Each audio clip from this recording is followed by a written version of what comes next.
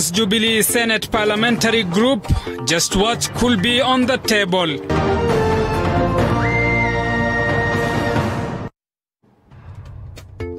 Let's get to our top story now. In the process of combating COVID-19, the government has issued a protocol of testing truck drivers at the point of origin to reduce the risk of drivers contracting the dreaded virus. This even as Kenya reported 23 more COVID-19 cases in the last 24 hours, bringing the total national tally to 672 cases. Andrin Kilemi begins our broadcast tonight. Nearly 2 months since Kenya reported its first coronavirus case, and the number of confirmed cases continue to increase. The ministry now shifting its focus to testing truck drivers who pose a danger in transporting the virus. Each truck driver is expected to be tested 48 hours before they embark on their journey. For those crossing the border, we are required then that if you are traveling from Uganda with your truck, upon arrival at the border, you are supposed also to present a certificate from the country that you started your journey. As long as that certificate is within 14 days, it will be taken as valid. However, we shall still take another sample for verification. In Mombasa County, truck drivers are expected to take a COVID-19 test at Miritini Municipal Dispensary. In Nairobi County, the South Bay Clinic is designated as a testing center. In Migori County, the Migori Referral Hospital will be used, while in Kisumu, Ahero County Hospital is equally designated as a testing center.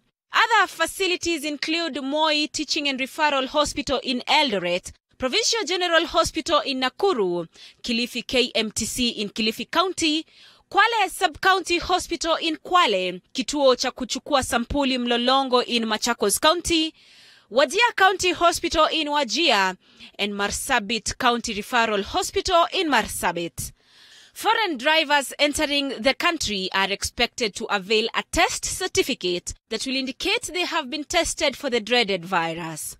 Of the 672 samples tested in the last 24 hours, 24 more people tested positive. 24 of the people who tested positive are Kenyans, while one is a Burundian national. 23 tested positive for COVID-19 disease.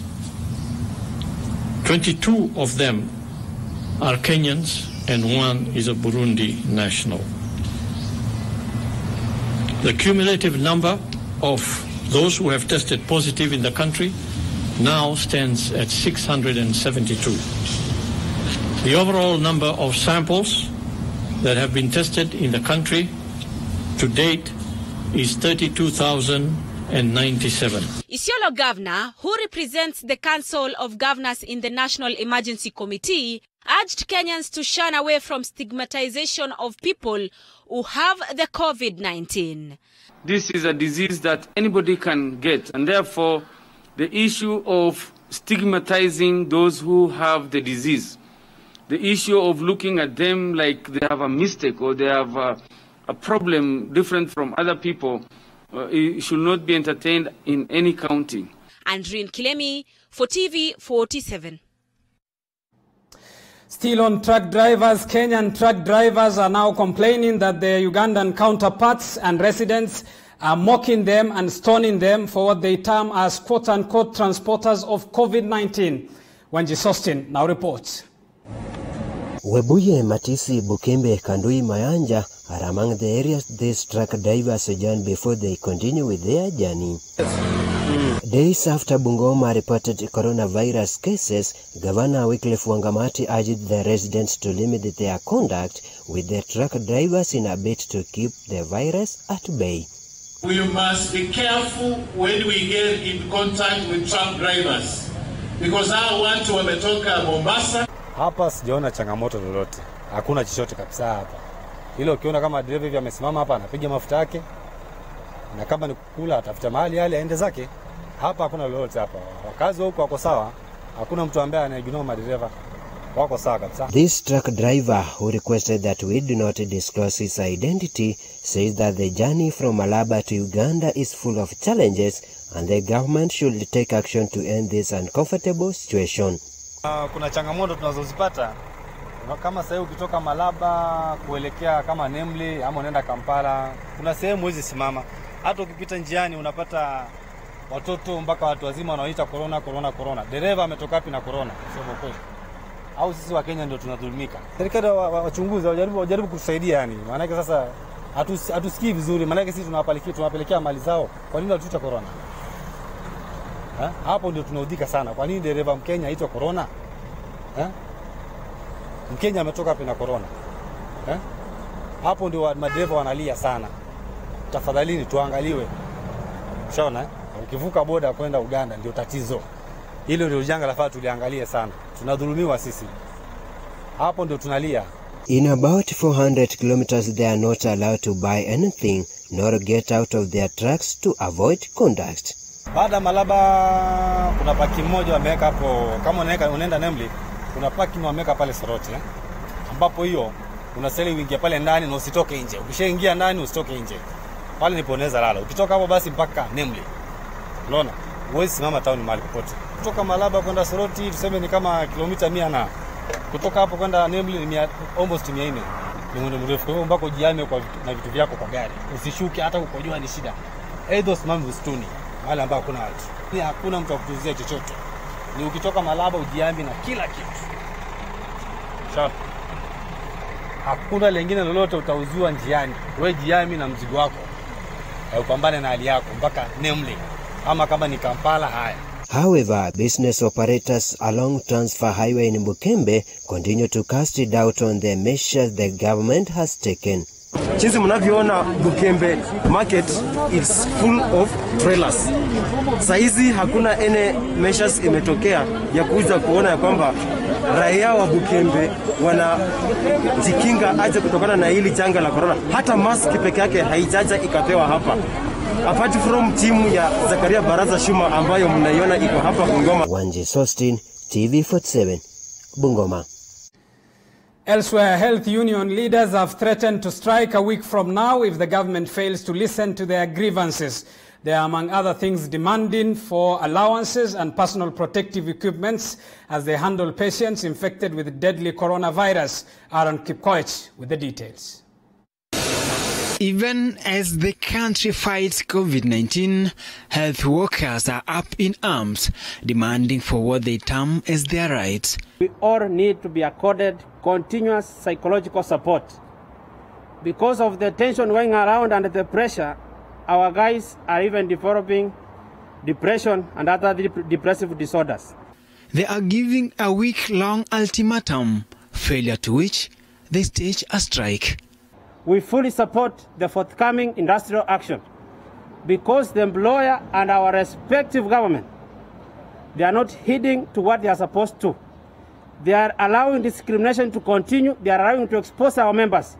And this one must come to an end. Among other grievances they want addressed include lack of personal protective equipment and poor working conditions. Lakini ukienda mahospitali zetu penye tukuna hudumu wa afya, hata wale wahudumu wa afya wanaofanya katika jamii hawajapewa zile tunaziita personal protective equipments.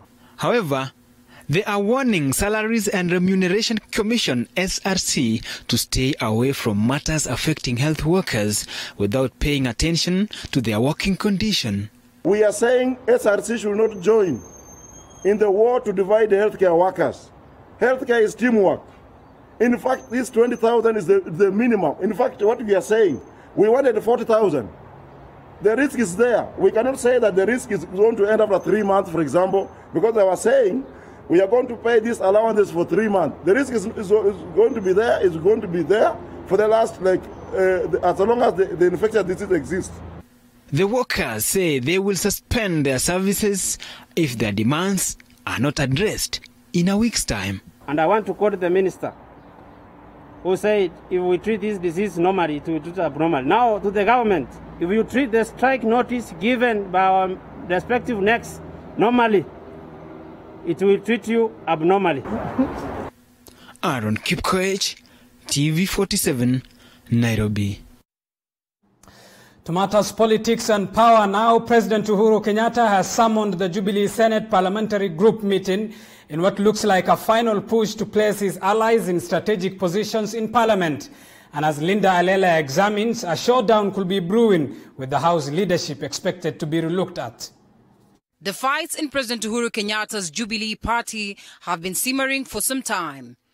From the public show of political bromance in their first term, the Uhuru duo seem to be reading from different scripts publicly anchored on their disagreement. The divide in the party, visibly brought out by Ruto-leaning Tanga fraction and Uhuru-leaning Kieleweka side, that have pulled the polls of the Jubilee House into two directions. Jubilee MPs allied to Deputy President William Ruto recently protested changes made to the party's leadership, triggering an unrest in the ruling party. The Ruto wing of Jubilee demanded that President Kenyatta calls for a national executive committee or a parliamentary group meeting. The back and forth between the two sides has its genesis at the DP's 2022 quest for the House on the Hill. Kenyatta's March 8th handshake with arch-rival Raila Odinga, which begot the Building Bridges initiative, did not settle well with a section of Jubilee lawmakers allied to the Deputy President. This comes amid speculations of a looming cabinet reshuffle targeting the DP's allies in government. The party has not held a PG since the 2017 general election. Linda Alela, TV47. Elsewhere, 161 Kenyans who were stranded in China have finally jetted back into the country. The group of Kenyans arrived Sunday morning, even as the government continues to make plans to bring back home those stuck in foreign countries. Andrin Kilemi now reports. 10 minutes to 3 a.m. on Sunday. A Kenya Airways plane of registration number KQ883 touches the runway. The occupants of the plane, a group of 161 Kenyans who are stuck in China for the last 2 months. I'm so happy because we have been quarantined for like 4 months, some of us 4 months, some of us 5 months. Not doing any job, not doing any business. We are just at home. George Mbugwa has been in China for the last 5 years. He has been working as a teacher. However, the spread of coronavirus, which has paralyzed all sectors across board, rendered him jobless. Schools have not returned even today. They have not resumed. Because we teach the small kids, and the only schools which have resumed colleges, universities, and high schools. Mbugwa rules out the prospects of going back to China even after the end of this pandemic. His stay in China has come to an end. I cannot go back. I just want to be home. It is different for Stephanie. Stephanie worked as a trader. She is hopeful that her business will bounce back even after this pandemic. Yes, if they agree for us to go back, we will go back. But for now, we just want to rest. For me, I just want to rest and be with my family. Yes. According to Kenya Airways, stringent measures were put in place before passengers boarded the plane. They were required to do a COVID-19 test. So we are happy that they've been able to come, because we had to arrange this flight in very challenging circumstances and at very short notice. All passengers aboard will remain in quarantine for the 14 days before interacting with friends and family. Andrin Kilemi for TV47. All right, it's 13 minutes past the hour. It's time for us to take a short break here on Spotlight. We'll be back after this break with more news.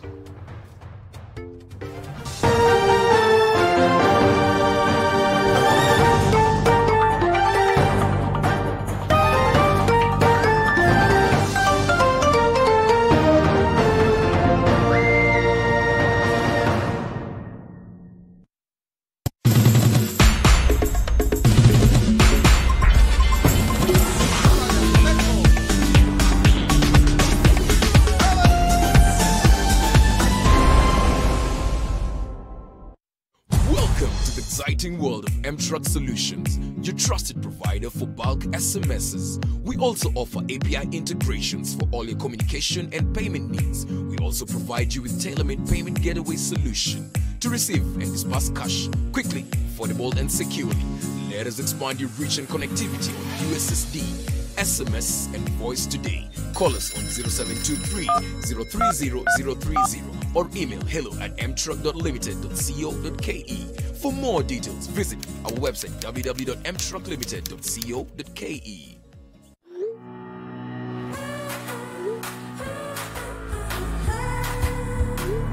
When it comes to pimple care, Acne's Creamy Wash contains multiple vitamins and removes excessive oil and dirt. Acne's Toner rejuvenates skin. Acne's Sealing Gel fights bacteria. Use Mentholatum Acne's for clear and smooth skin every day.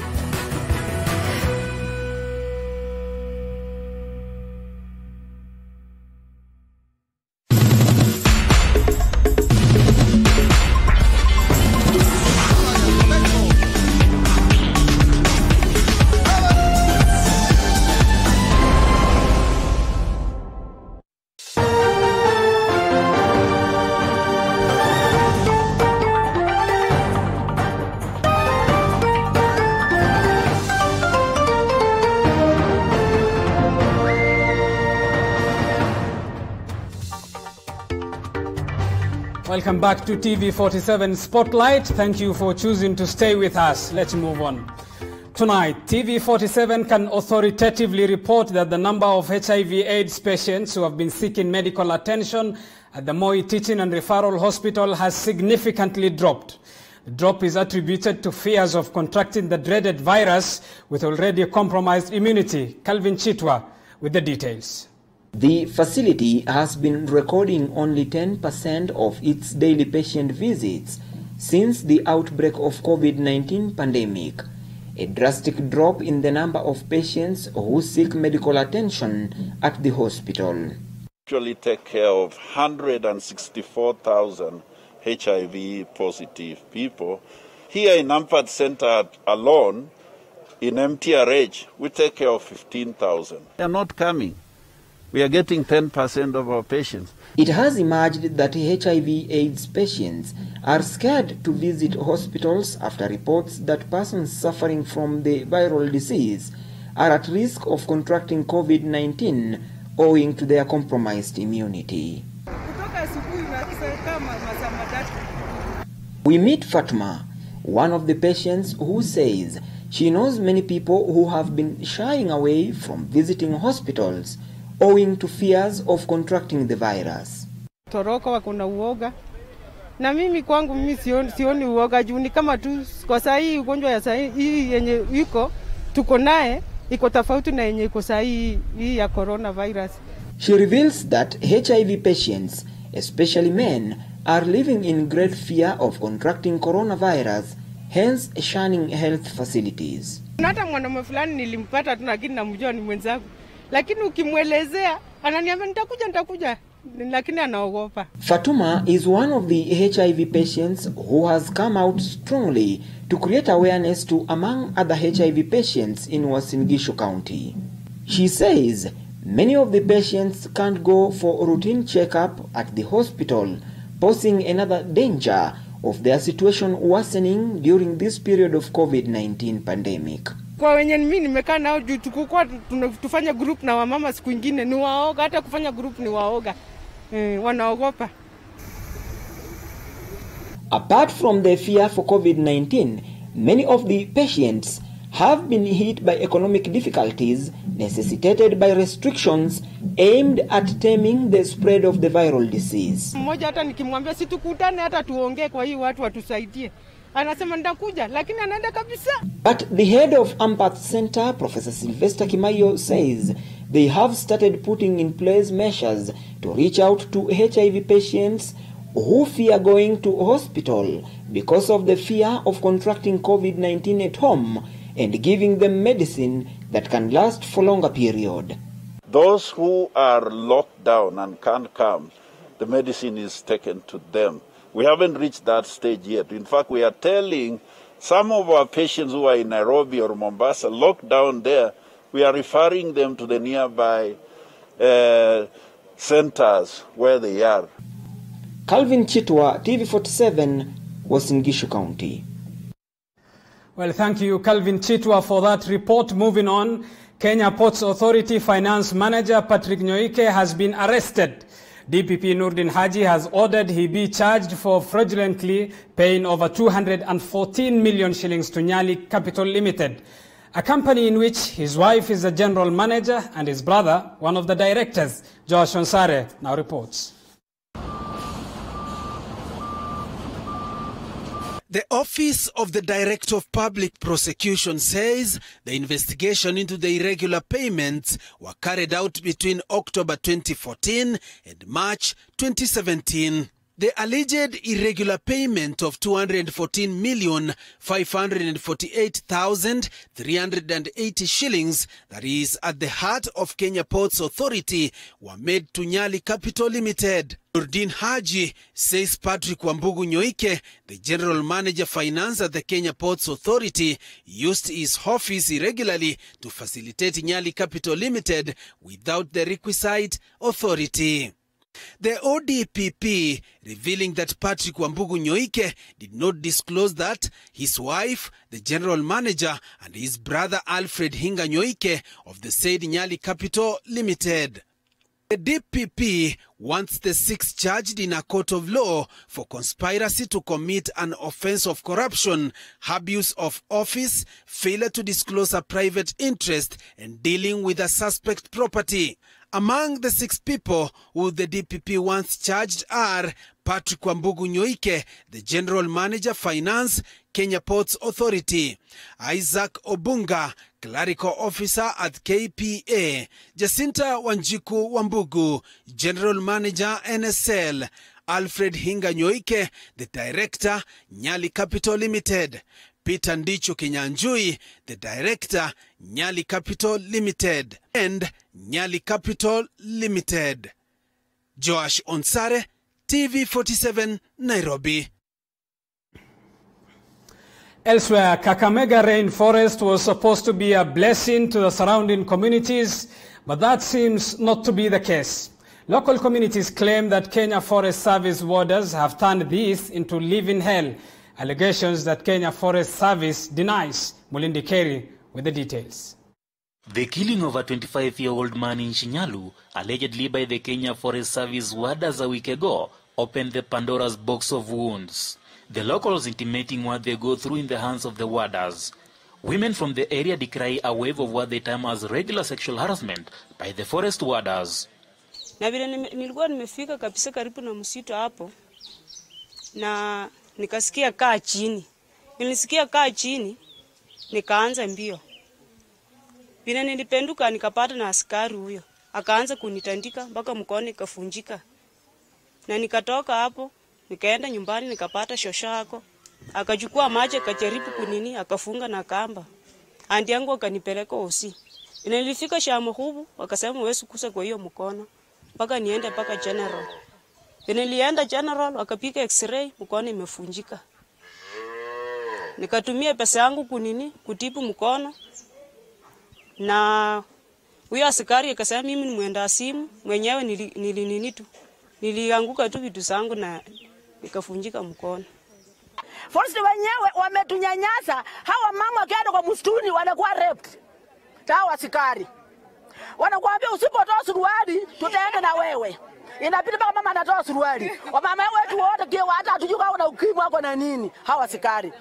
Ama askari wamezidi sana. Hata mimi nimewahi kushikwa hapa. Na pamoja na ndugu yangu wameshikwa tena mara ya pili. Ama askari wametushinda. Sijui utafanyaje, mtusaidie. To this family, they vividly remember how they were ambushed in the middle of the night. The man of the house was beaten mercilessly in the full glare of his wife and children. Mimi ndiye mwathiriwa ambaye niliamshwa tarehe 22 saa 11 asubuhi na maafisa wa KWS.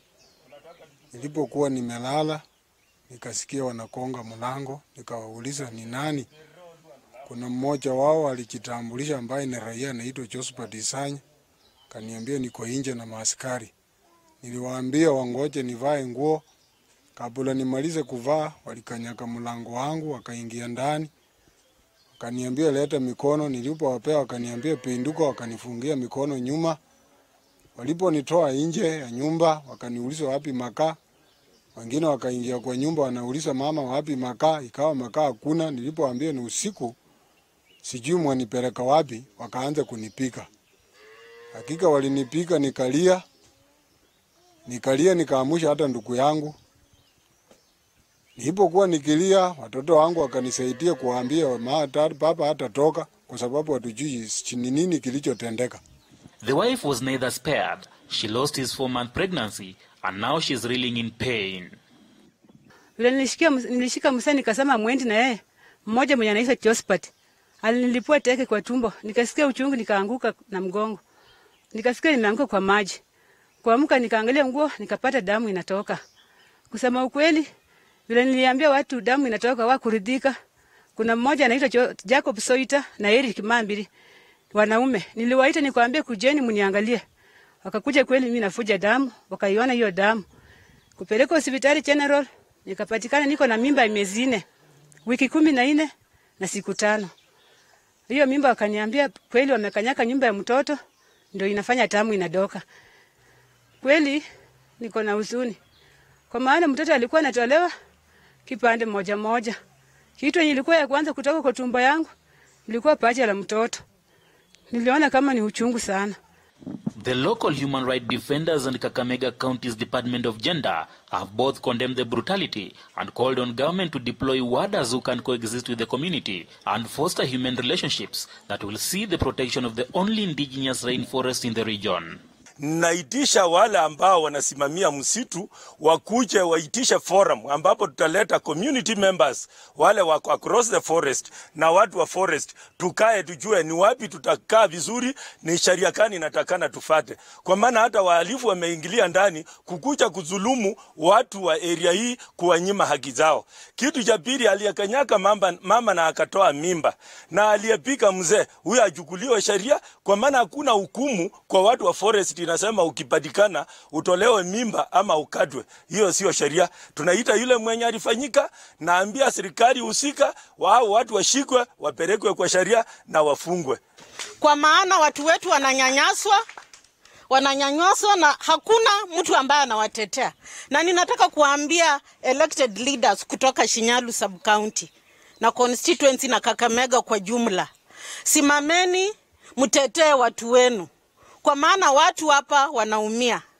Na hapa ambapo tumesimama, kuna watu ambao wanajiita community forest guards. Wanatumiwa vibaya na maaskari wa huku. Wanatumwa kuja kusaliti wenzao. Huyu mama, mzee wake ni pastor. Mzee sio mwizi. Mzee sio mhalifu. Wanamvamia usiku, wanampiga, wanamkata, wamekanyaga bibi yake, mimba imetoka. The lady has been admitted to Kakamega Referral Hospital. Her condition is worsening even as KFS terms the reports of harassments as mere allegations. Mulindi Kerry, TV47 in the county of Kakamega. Thank you, Mulindi, for that report. Nonetheless, it wasn't warders, it was rangers, forest staff rangers. Time for us as well to take another short break. We'll be back with more news after this break.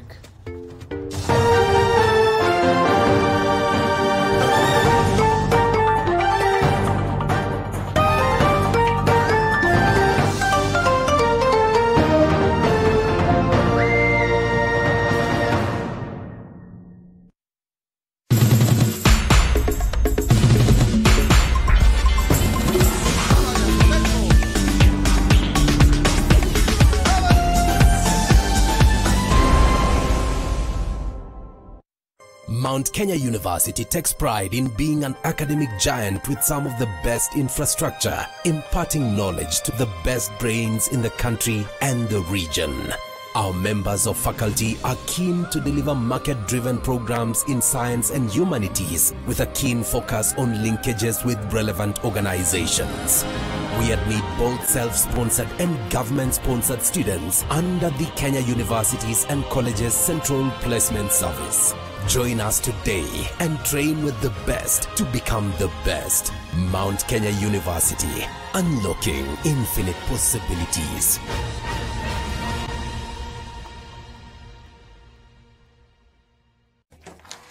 Hey, Sospitason, tumefutwa wote. Yawa, pia wewe? Tumeachiliwa. Si pia wewe unaweza anzisha biashara yako? Na hii economy venye iko tough sana. But not too tough for mwananchi credit. Tutafanya aje? Si niko na 5 good cars. We can get a quick logbook loan approved within 6 hours. Nataka kuanzisha salon na spa. Hiyo haitatosa. Si tuko na title deeds pay. We can still get more money using them. Get a quick approval within 6 hours using your logbook or title deed. Do not get stuck. Call Mwananchi Credit today. Si nilikuambia. You are a big smart joke. Mwananchi Credit. Investor in people. This May on TV47, we are giving you more reason to stay at home. You are the chosen one. Because I am your mother. Oh, that's pretty cool. Same-sex attraction isn't completely gone because my root is from God. No, paid. Lazima around you talipa. You'll see some kind of like a smokish thing. Hey man, don't forget about the monkeys.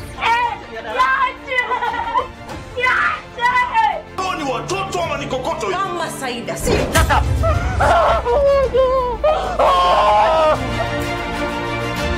Boy, where are we? Right here on TV47, the home of untold stories.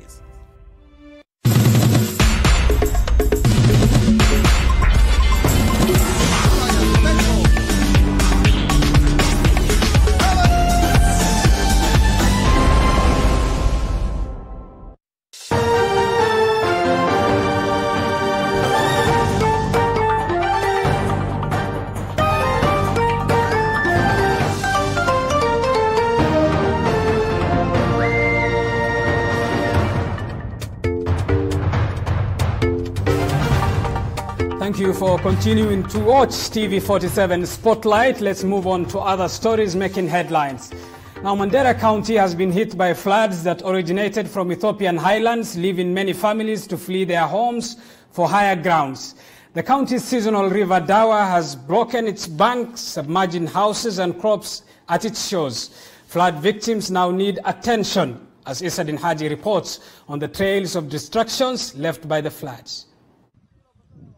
As flash floods ravage most of the counties in Kenya, Mandera County is not spared. Although the county might be heading to a period of drought, high rainfall upstream deep in the Ethiopian highlands now has an impact at the lower lands of northeastern Kenya, Wajir and Mandera. Seasonal river Dawa is overflowing and the excess water is gushing out to the villages, causing destruction. Na vile tunajua ya kwamba hapo dukani zimeisha, nyumba imeisha, hakuna mahali pa kulala, watoto hakuna mahali wanalala, jikoni iko maji, nyumba ya kulala iko maji. Ile manyumba sahihi maji yameingia karibu 34 nyumba ndio yameingia maji, almost 50 in the sahihi after 1 hour anaweza ingia. Many families who lived in a state of destitution that depended on small-scale farming now have no one to turn to.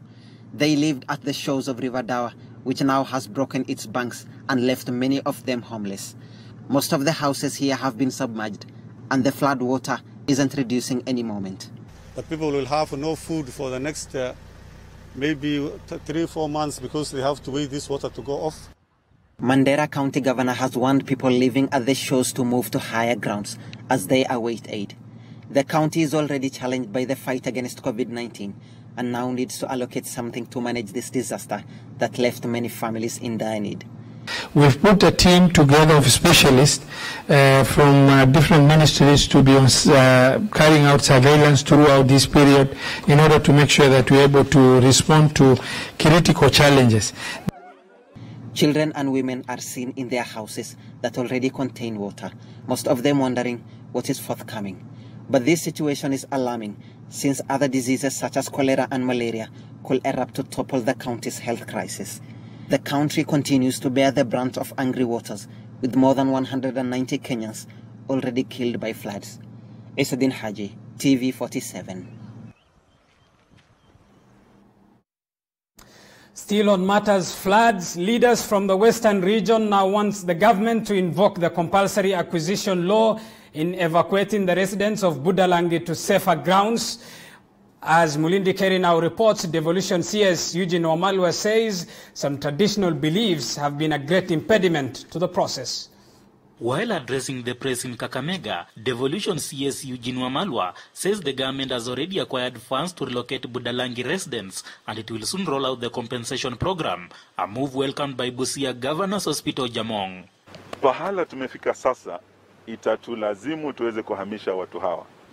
Tuko na pesa, tuko na contractor ako kule Busia, na shida imekuwa sasa mambo ya compensation na kuhamisha watu hawa. Na mahali wanaishi hakuna choo,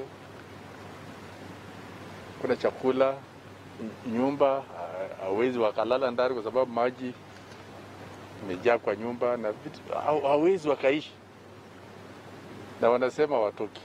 Lakini nafikiri serikali kuu kupitia kwa rais wamesema kwamba lazima watoke. Wamalwa has however regretted that some outdated Luhya traditions have been a great impediment to the process, but Kakamega Senator Cleophas Malala has had the government to invoke the compulsory acquisition law as was applied during the construction of Aurora and Kimwarer dams. Kawaida wa Luhya wanaogopa wafu sana. Wanasema hapa tulizika babu yetu, siwezi hama niache kaburi ya babu yangu. Lakini sasa itatubidi. Sababu ya climate change, we must start changing the way we think, even the way we honor our dead, even the way we bury our dead. Lakini waziri, kidogo mimi ningependa kusema ile sheria ya compulsory acquisition itumike, kwa sababu hiyo sheria inatumika kule eneo zingine ambazo zinafaidika na hizi dams. Kule Kimwarer na Aurora dam, mbona hawa hawakusumbua? Ile sheria ili apply kule. Wakati SGR ilikuwa inapita kutoka Mombasa mpaka Nairobi, wametumia compulsory acquisition laws. Mbona ikifika huku tunaenda polepole na watu wetu wanazidi kuathirika? Former Kakamega Senator Dr. Boni Khalwale has picked issues with Governor Wycliffe Oparanya over the floods crisis in the county and now wants him to use his position as the Council of Governors chair to find a permanent solution to the perennial problem. Oparanya, mchezo kando, wewe watu wenye walikufanya ujulikane Kenya hii ndio hawa. Kwa hivyo wewe ukigawa pesa, hatutaki tusikie kwamba umepeleka pesa Tana River, sijui umepeleka pesa wapi. Tunataka ukigawa hiyo pesa 12 billion uanzie Kakamega. Sisi tutaleta blanketi na kodoro kwa zile familia ambazo zimeathirika. Mulindi Kerry, TV47 in the county of Kakamega.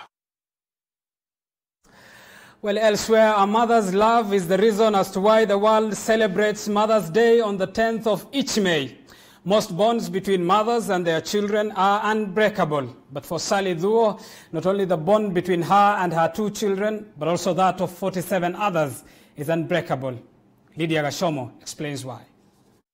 With excitement, Sally Dhuo welcomes us to Community Progressive Focus Center, which she founded in the year 2000. More than 2 decades of existence, this center has taken in more than 1,000 children. Mtajuana, huyu anaitwa Agnes, ndiye amekuwa matron na kona hao. Niko na wengine tutajuana baadaye. Just like any other child, these children receive education from this center, and these rooms is where they call home. Many times ya kwamba watoto hawasikizwi, watoto hawaonekani. Na katika ile setup ya African, nikana kwamba mtoto hajulikani unless pengine kuna jambo limefanyika. For Sally, it has not been an easy journey providing for the 47 children who are at the center. She's armed with hope. Tuko na ugumu katika hali ya masomo because hatuna mambo ya walimu. Unasikia sasa hatuna pesa zinaingia. But licha hiyo difficulties, at least they attain grades za kufanya wana perform vizuri, having 350s and above, having 400s, having university. So I'm very proud knowing that it was right, and it's always right, that we don't judge these children. We give them an opportunity. Besides that, these children are a blessing to her. The bond between her and the children gets stronger as the days pass by. Every single day I wake up, nabiaga God, sijui ni kitu gani nitapata na hao, sababu saa zingine hamuna food, hamuna nini. But unapata ya kwamba ile kukaa wanakaa, ile tume impact hizi molos, wameondoka katika ile hali ya kuwa wale watoto wabaya wanajulikana. Sally didn't lack a word for mothers who neglect not only their own children but also other children. Shida haistahili kufanya mtoto aachiliwe because they are very vulnerable. What if only wewe mzazi, out of hiyo kidogo uko naye, you start training these children. You can live on this small when you're working your way out. For these children, Sally being their mother is the greatest gift life has so far gifted them. Mama ni mtu mwingine muhimu, na mimi napenda sana mamangu. Manake ameniwezesha, ndio amenifanya nikafika mahali hapa. Si binadamu a determine ama na decide venye tutaishi, ni Mungu. Manake hata mimi time nilikuwa before nifike hapa hivi nyumbani nipate sikuwa na mapenzi ya kutosha, so nilipofika hapa hivi nikapata mapenzi ya kutosha. Lydia Gashomo, TV47. Well, indeed, she is a mother that keeps on giving. And to all the mothers, happy Mother's Day. All right, let me sample some of your feedback now. Rolex Kimgenich says, watching from Mombasa. Jacinta Kimweli says, watching from Bahrain. Mikisi Philip, watching from Kiminini, Kitale. Wanji Sostin says, following from USB. All right, those are part of your feedback. That brings us to the end of tonight's edition of Spotlight. I am Abubakar Abdullahi. On behalf of the entire team that made this production possible, bye for now. Enjoy the rest of your viewership, but see you tomorrow on Newsdeck.